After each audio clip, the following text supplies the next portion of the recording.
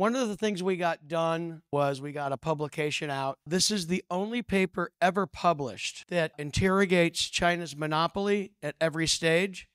It's the only paper ever published that codifies the true measurable subsidies that exist for China. It also lays out all of the structural advantages. We intended for this to be a template for our government, for investors, and for people dumb enough to go into rare earth mining to use as a tool. For 20 years, the United States has been completely naked. We have been completely exposed at every single level in the value chain for critical materials that are needed in nuclear reactors, in electric vehicles, and weapons systems. For the 15 years that John and I have been working together, we have been pounding on the Pentagon. We've been pounding on the Department of Energy. We've been beating up on 3 administrations. And we never really pissed anybody off enough until recently. There are 4 policy positions that were stated by the 4 most powerful people in China during when this was published, which I think was 1990. So, Cannon, you see that up there? Yeah, I do, yeah. Combine the military and civil. Combine peace and war. Give priority to military products. Let the civil support the military. Why didn't anybody find this information? Well, this information was published in a 800, 900-page document produced by Congress. It's called the Cox Report. And John and I marched around Washington, D.C., showing this to everybody and then showing them how all of these things were integrated into a multi-tiered system of subsidies, hard subsidies, soft subsidies, and structural advantages with the sole purpose of doing all of those things that were outlined above. So what they said to the whole world for us all to hear was to use the economy to strengthen the military. And I don't begrudge them. God, I wish we had a government here that did stuff like this, right? No, they're doing what they need to do for them. What we're doing is we're ignoring it, and they put it in black and white, and we ignore it. So this is a really important document. John's got it posted on the website. I encourage you guys to read it, or at least send it to somebody you don't like. I had a conversation with a bunch of people from Rand Corporation who recently told me that this document had worked its way into their planning. So here's rare earths. There's 16 commercial elements. What almost no one understands is 5 of them represent 90% of all value derived from rare earths in the entire planet Earth. And the 2 that everybody knows best are neodymium and praseodymium. And there's this famous magnet called the neodymium iron boron magnet. And everybody thinks that's the magnet that makes EVs go, and it makes wind turbines work, and it's what's in your Westinghouse medical imaging system. The NdFeB magnet is a miracle. It's 35 times stronger than a standard ferrous magnet. Miracle, fantastic. What's the problem? If you look down on the lower chart in that little yellow box, at about 65 degrees C, the strength of that magnet starts declining. And as temperatures go up, it keeps declining. So if you think about having an electric vehicle that has rare earth magnets powering the drive motor and the brakes, how long do you take from the time you leave your driveway until that electric motor has a friction temperature above 65 C? Even if you had earbuds, you can't make quality earbuds because there's an air friction situation going on because it's still just the speaker. So the NdFeB magnet on its own is really good for toys and novelty items and a curiosity so kids can get hurt in a high school lab. But other than that, it doesn't have many high-value applications. That yellow block is an N magnet, and N magnets aren't even rated. Nobody even cares about them in the commercial sense. When you get to the M magnets, the H magnets, and go all the way to the AH magnets, you're continually needing to dope that NdFeB magnet with more terbium, dysprosium, and holmium, and it's the only way you can get stability. Well, the problem is the only country in the world that can separate terbium, dysprosium, and holmium is China. Consequently, no matter where you mine this stuff on the planet, you're shipping it to them for separation, which means they control it. Which brings us back to their theme. Everything they do economically and commercially is to build them up and to strengthen them from a military standpoint. They control your ability to participate in an advanced economy. They literally pick who gets to build electric vehicles. They pick if the military can resupply and build weapon systems. And there's an exception. The exception is the samarium cobalt, right? But the thing about the samarium cobalt is China's the only one in the world that can separate samarium. And in fact, samarium prices are so low, even if you figured out how, you wouldn't bother because the cost of separating exceeds its market price. The samarium cobalt magnet, which is the legacy magnet in all U.S. weapon systems, is also 100% dependent on China. So they've got us. They've got us economically, commercially, militarily. And they do all of this through controlling just this tiny, tiny window of technology called separation. The other problem is thorium. And John and I have struggled with this issue with Congress and with regulators, for a decade and a half. Typically, and when I say typically, I'm talking about a mine or resource that can be developed outside of a third world country. In every case, all heavy rare earths are highly associated with thorium. So what happens is Western mining entities try to avoid thorium, end up mining rare earth deposits that are almost or exclusively light rare earths. They don't even have the terbium or dysprosium to send to China. And so we've been telling policymakers for well over a decade, you're never going to solve this critical material problem until you solve the thorium problem. A side note, how did all this happen? How did the United States, Japan, and France fall from being the world's leaders in critical material resource separation, metals, and magnets? Well, the NRC and the IAEA changed the regulations slightly, which affected a definitional change of threshold for source material. And 100% of our country's heavy rare earth resources were shut down, and all of the technology for rare earths were willfully transferred to China. Now, it's been 40 years, and the black magic for separation is so complex that even today, with lots of government money, we have a string of failures for companies claiming to be able to solve the separation issue, and they're getting nowhere closer. Jim, why is it so hard to separate rare earths? Come on, it can't be that hard. You have 15 elements that look exactly the same from the outside. Every single rare earth has 7 electrons in its outer shell.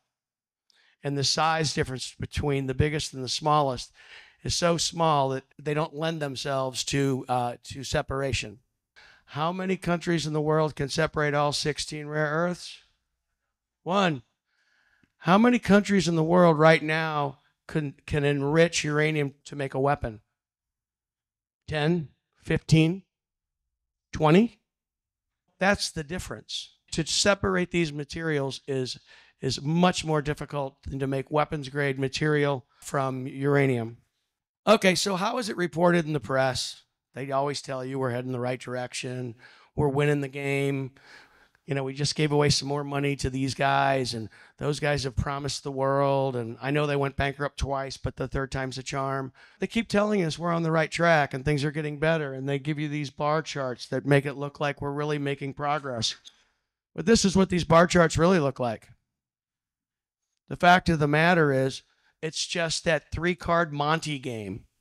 They're not telling you the truth about anything. The resources that we're mining, all of the supercritical rare earths are still passing through China.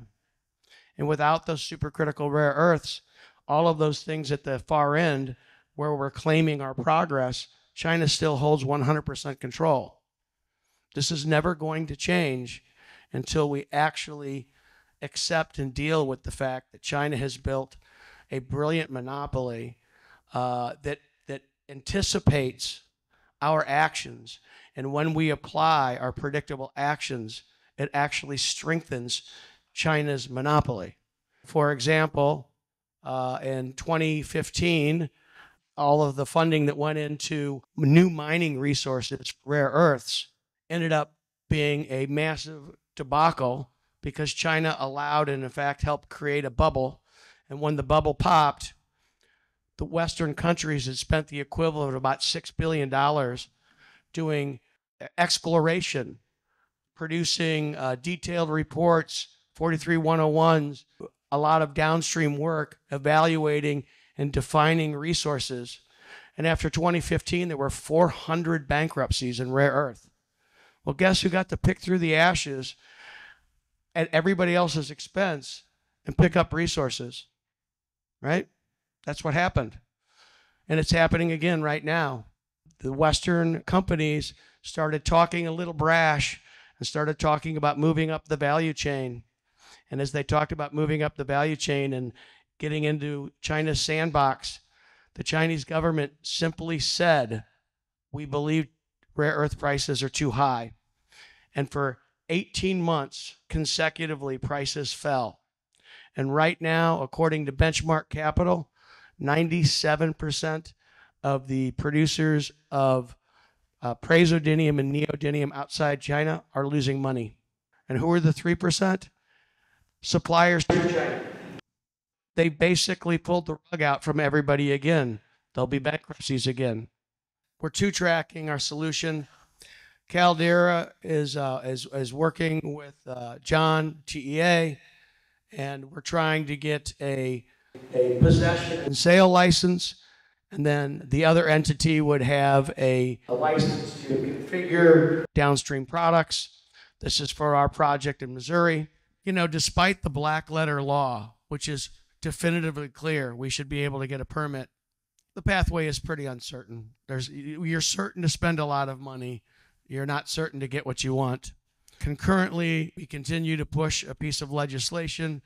We believe we have sponsors in the House and in the Senate, and we believe that the legislation which would allow for basically what number one is offering, the ability to pull these things out and to manage them and then to transfer them and then to upgrade those materials into downstream products. We're working on that legislation.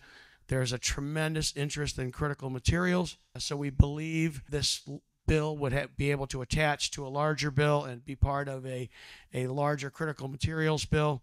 And a lot of this was possible because this report got a lot of attention. It has literally changed policymakers' understanding of the entire nature of rare earths. The fact is, not one of them understood that an NdFeB magnet that didn't have heavy rare earths in it was essentially for toys and novelty items. So it was a great educational opportunity.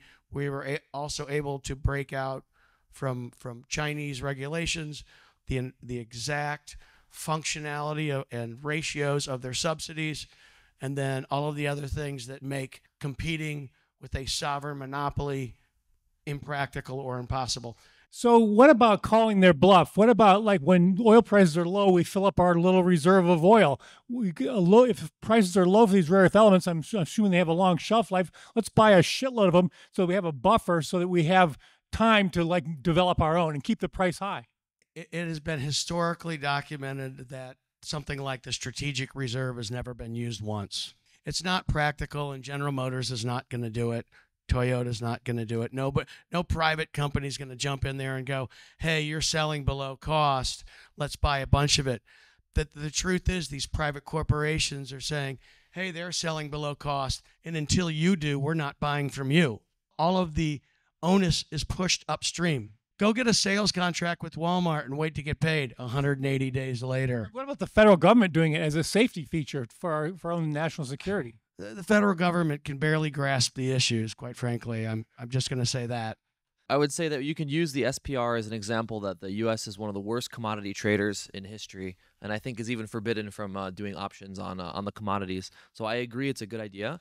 I'm just going to ask kind of each person that presents, how much do you think you need financially to get these projects that you're going up and running, and do you think that this can exist without massive subsidies from the U.S. government? So we have demonstrated that it's impossible to produce a rare earth magnet outside of China because of the subsidy structure. That is a fact. The Department of Energy came to its own conclusion. In fact, in the real world, every rare earth magnet fabricator of NdFeB magnets operating outside of China loses money on every magnet. And so that's forced every fabricator to move inside of China, which allows China to knock off their IP, to knock off their systems, their processes, and it's particularly been difficult on Japan. The Japanese are the leaders, the undisputed leaders in magnet fabrication, and when they were forced to move their facilities inside China, China simply knocked off their equipment, rebuilt it, sold it to Chinese companies cheaper. They just built a very good mousetrap, and they've anticipated Western responses. And every time we respond the way they expect us to respond, we end up in a worse position. Since we're in Texas, can you comment on the status of MP Materials and maybe Energy Fuels? Because I think they're working on this. MP Materials is in the same position it was before, and it will be the next time they bring that thing back to life. Right now, everything they produce, they lose money on. And by the way, everything they produce goes to China. As I told the Pentagon in 2009, Mountain Pass deposit is incompatible with U.S. economic and national security needs. It's a dead end. Energy Fuels has got the right thinking. They've got a permit. They're very interested in monazites. But realistically, the entire inventory of available monazites in the United States and continental United States can't be more than 5,000 tons, which means you're going to get 2,500 tons of rare earths, and that's the end of it. I don't see them importing them from Brazil. I see lots and lots and lots of problems there, but monazites are the answer to almost everything. They're on the right path.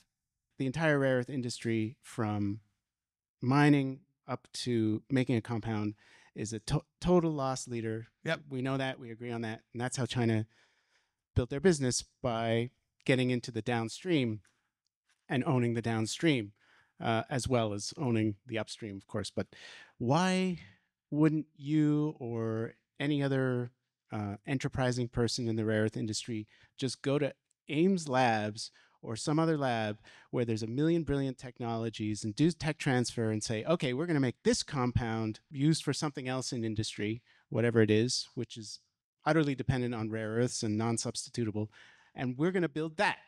That would be good for Jim Kennedy, and it's a very small market. But the reality is 4 or 5 elements up here at the top, they represent 90% of all rare earth value in the world.